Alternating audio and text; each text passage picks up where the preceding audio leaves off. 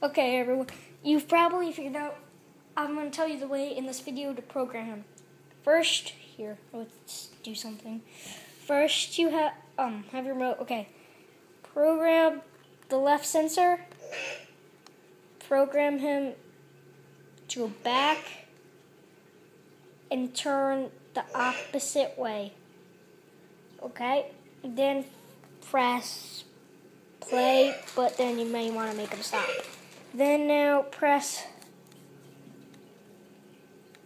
the right sensor, program him to go back, and turn the opposite way again. Then you press play and you stop him.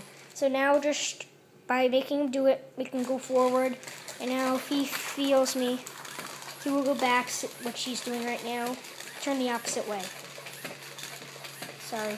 I should have just done back step, sorry. You know what, you may want to do back step.